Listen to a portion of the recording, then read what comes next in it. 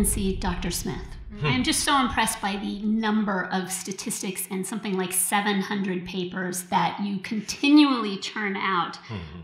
So I was going to call you the diva of data. I like that. Right? We could tweet or that. Yeah. Rock star of research. You have said that when Hollywood wants something to succeed, it will. So advise us, please.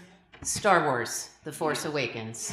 I mean, that's really what we're talking about. The two lead characters. You put production, you put marketing, you give a vision to a team, and you support them, much like what Lydia's articulating, and you watch the international box office roll in with a female lead, right? And a sidekick from an underrepresented racial or ethnic group, if not a couple, right? But what I think is really important is when we're talking about statistics and we're talking about what sells, female leads also are usually associated with lower productions.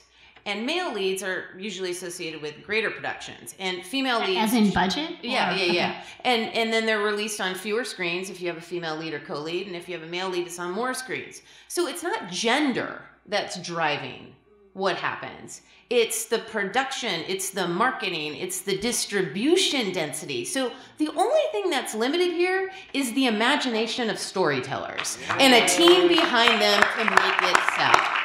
A decent film with a lot of money behind it can actually do really well, and in our team, we're constantly perpetuated by how do you get a 35-40% Metacritic score and kill it at the box office? You don't have a very good story, but there's a lot of money behind it. And that's the key.